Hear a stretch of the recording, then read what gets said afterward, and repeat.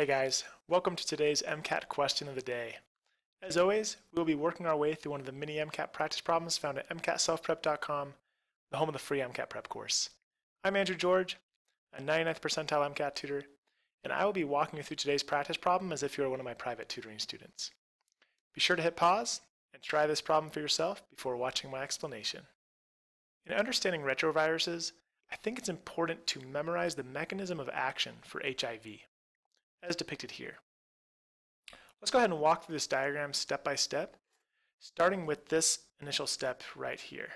In this step, proteins on the envelope of HIV will bind to a receptor on the host cell.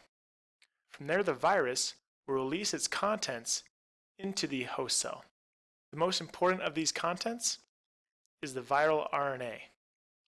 This contains the genetic information of HIV that will then be used to program all the viruses that it's going to result in the production of.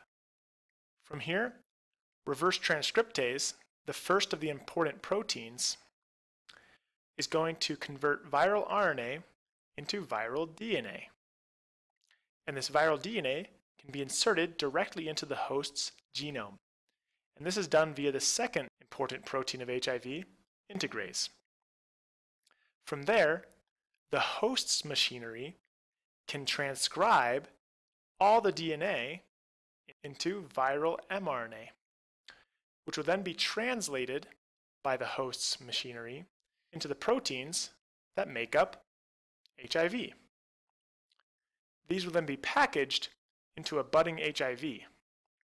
From there, the virus will mature, and one of the ways in which it matures is through protease, the third important protein of HIV, which will clip the connections between these proteins, resulting in proteins that are separated, as seen over here.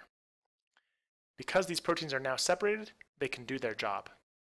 And now they're ready to start the cycle all over again with step number 1. So in summary, what are the 3 key proteins that HIV uses to do its job? Reverse transcriptase, integrase, and protease, as stated here in answer choice D. If you enjoyed this question of the day, be sure to give it a like. And for more MCAT questions of the day, be sure to subscribe to this YouTube channel and enroll in our free MCAT prep course found at MCATselfprep.com. And if you are really looking to maximize your MCAT score, feel free to visit my tutoring profile page and request a free 10-minute phone consultation. I would love to chat with you about your situation and how you can maximize your MCAT score. I look forward to hearing from you soon. We'll see you next time.